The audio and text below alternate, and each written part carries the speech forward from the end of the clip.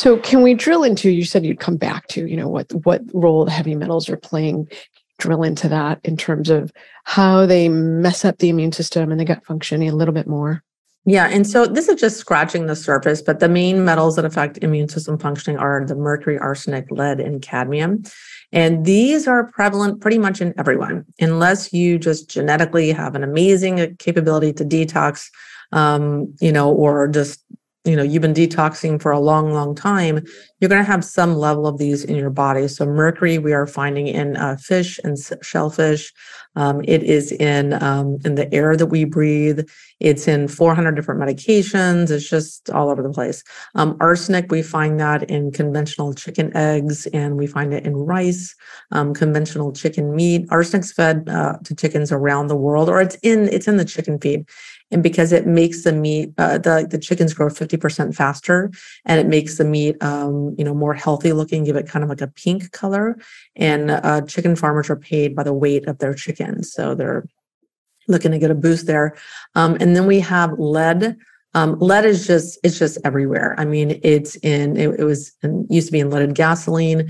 It's still in gasoline in developing countries. It's still in paint, especially white paint in developing countries.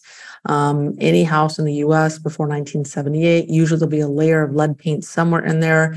Devastating to do a restoration or scraping and sanding of a home on the outside of the paint. It's devastating if you have a toddler in your home, you absorb lead. And then, from mother to baby, lead is passed in the bones down to the child as well, because lead is stored primarily in our bones. And then cadmium. Cadmium was found in cigarette smoke. It's also found in fish and shellfish as well. It can also be used in fertilizer, so it'll be in our soils as well. Lead's prevalent, very prevalent in our soils. A lot of lead and arsenic-based pesticides that may have been phased out, but they're still persistent in the soils. So as you can illustrate, lots of ways we're getting this stuff, not to mention the water as well. And so these metals inhibit our immune system in many different ways. So one, metals impact and inhibit the function of macrophages. So these are really important cells of the immune system that are formed in response to an infection or accumulating damaged or dead cells. So macrophages, these are really large specialized cells that recognize, engulf, and destroy target cells. Then number two, we have neutrophils, and their functions very negatively impacted. These are the first responders when the body is invaded by bacteria or viruses or other organisms, and they're guided by chemical signaling, and they travel to the area of infection and attack.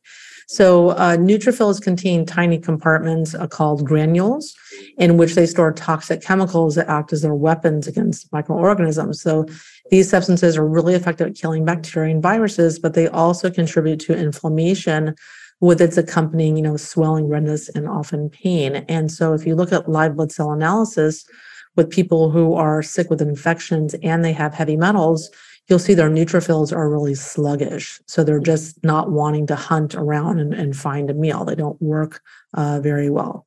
Number three, metals impact natural killer cells. So most of our white blood cells are these natural killer cells, and they are specialized to kill certain types of disease cells, especially cells that have become infected with viruses and cells that have become cancerous. And so, like I said, metals across the board negatively impacting these different areas of the immune system. And number two, there's heavy metals that cause fatigue. So there's metals like arsenic, aluminum, tin, thallium, and cesium.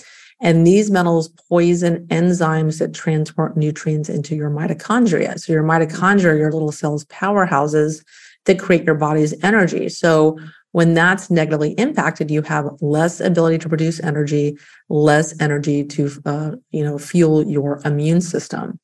And interestingly enough, you also need energy to sleep. People think you sleep to, wake up restful. You actually, sleep is a very energy intensive, regenerative, restorative process. And if you don't have enough energy to sleep, if you get poor sleep, your immunity is going to be, greatly impacted the next day. And most people are chronically sleep deprived. People, Americans, a huge percent of people get, maybe 5 or 6 hours of sleep a night, which is not enough for them. And over time, they are taking that credit out of the bank. Over time, their immune system begins to suffer and pay the price for that. There's also a phenomena of allergies to heavy metals as well. So people can become allergic to heavy metals just like they can a blueberry or gluten or what have you. And so when people do have allergies to heavy metals, like mercury is a really common one, they can get overreactive lymphocytes. They can have an overreactive immune system. Where we see, like for instance, in the thyroid, as mercury likes to deposit in the thyroid. And when people have an allergy to the thyroid, the immune system can attack the thyroid tissue, giving them a diagnosis of Hashimoto's.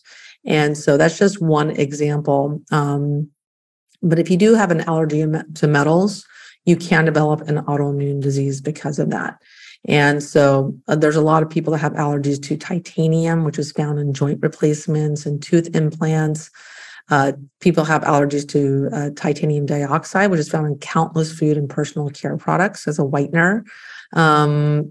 Also nickel, the heavy metal nickel can be a big proponent of autoimmune diseases as well, in the presence of that. And we get that in nickels. Primarily, we're getting that if you've ever had braces, you'll have a lot of nickel in your body. And also if you eat a lot of fast food and processed foods with partially hydrogenated oils, nickel is used as a catalyst to kind of infuse hydrogen into the fat to make it more shelf stable. So that's a big, big source of nickel as well.